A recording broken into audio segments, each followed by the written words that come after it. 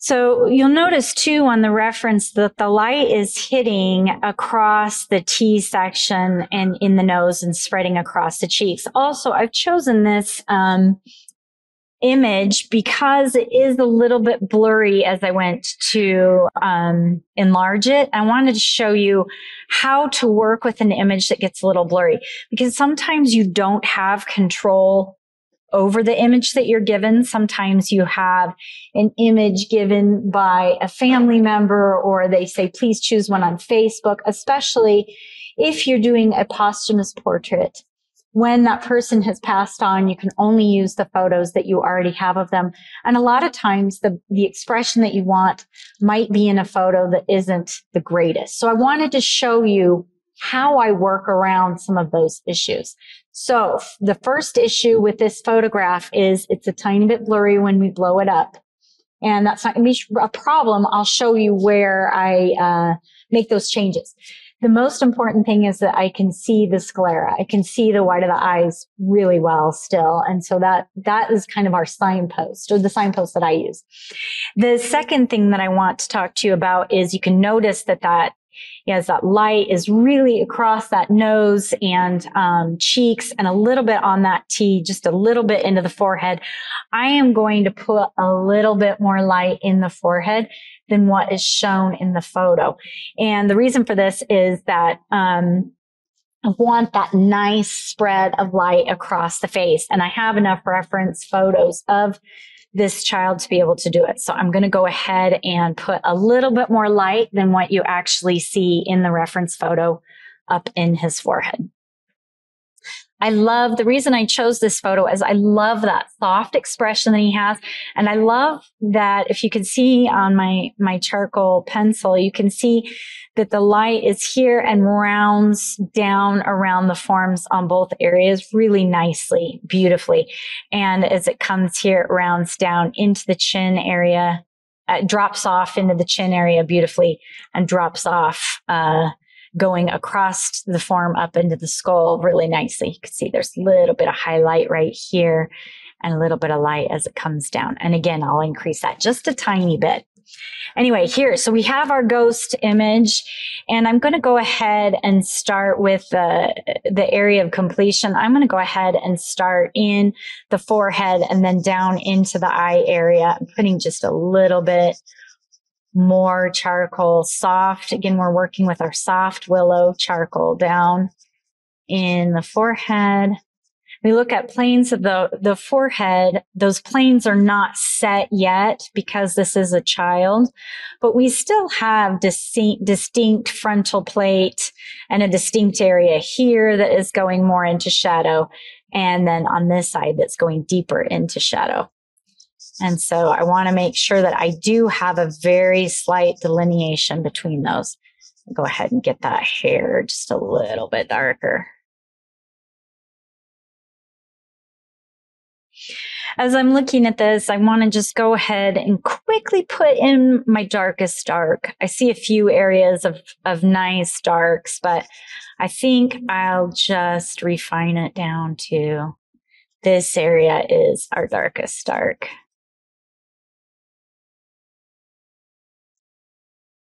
Play around with that shape in a second. Probably goes up a little bit more.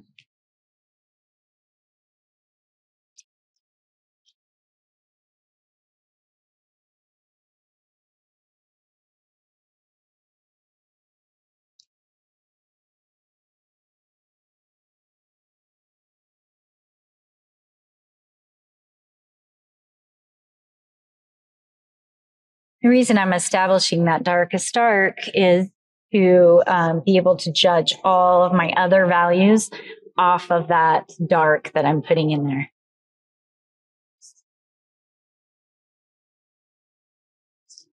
Got some lovely dark right here on the top, the hairline. Just going to run a plumb line. This is about where that iris is. Let's say there's some lovely dark right there. And then the other darkest dark would be in that eye. And I'll put that in all together with the rest of his his eye.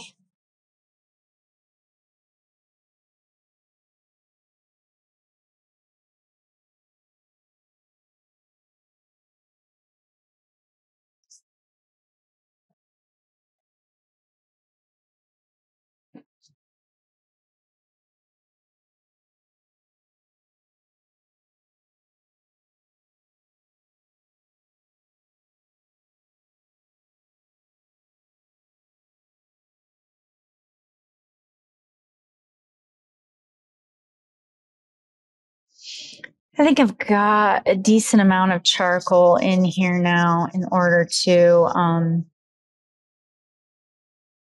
of be able to work into it.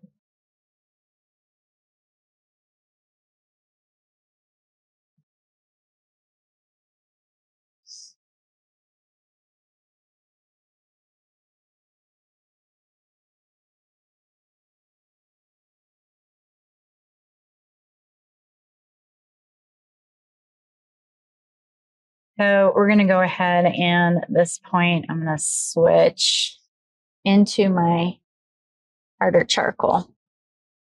Into that bind.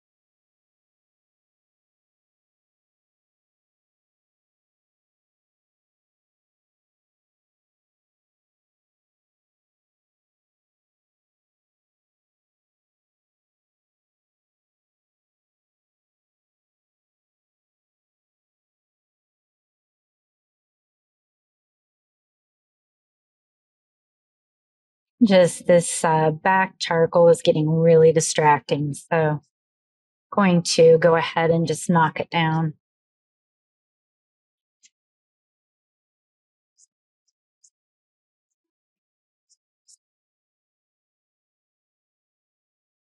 Just did a light blow to get the charcoal that kind of misted down onto the rest of the drawing, get it off. Okay. It's not obviously the finished hair, but it's a lot less distracting for me. So that's why that had to kind of go.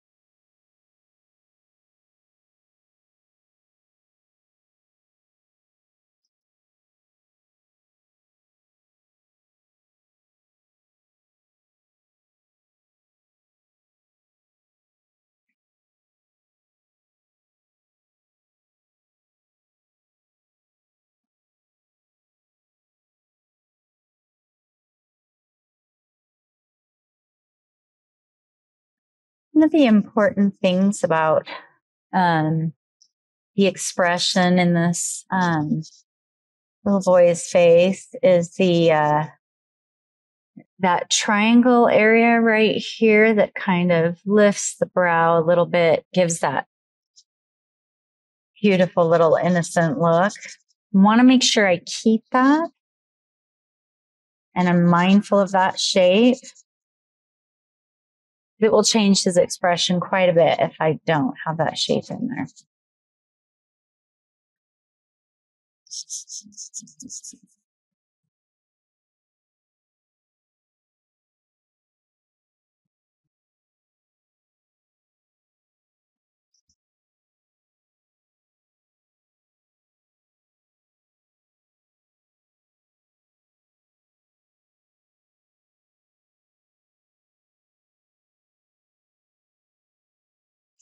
Either way, I've got my charcoal going across the paper right now in the direction of those forms. That forehead plate right here, and then slightly shifting the charcoal for this part right here, and slightly shifting it for that part there.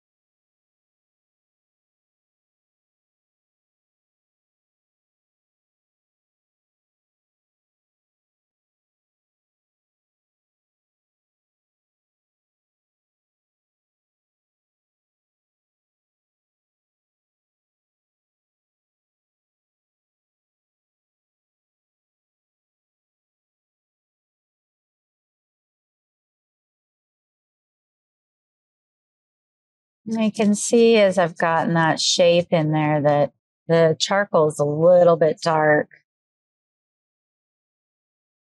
We'll pull that out in just a second. I want to get the rest of this kind of in there.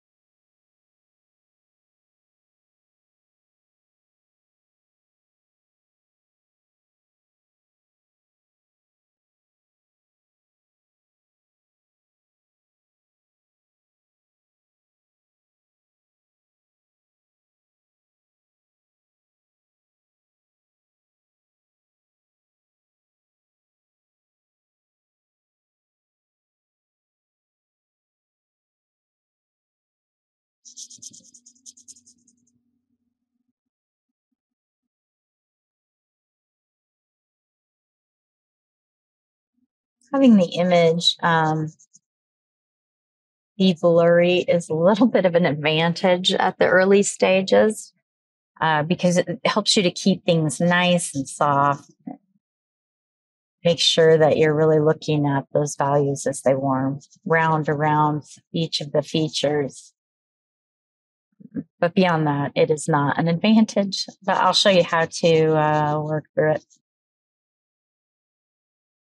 You can see the value dips a little bit in that nose as it comes through. That's what I'm talking about, is that structure is still morphing and changing as that little one is growing.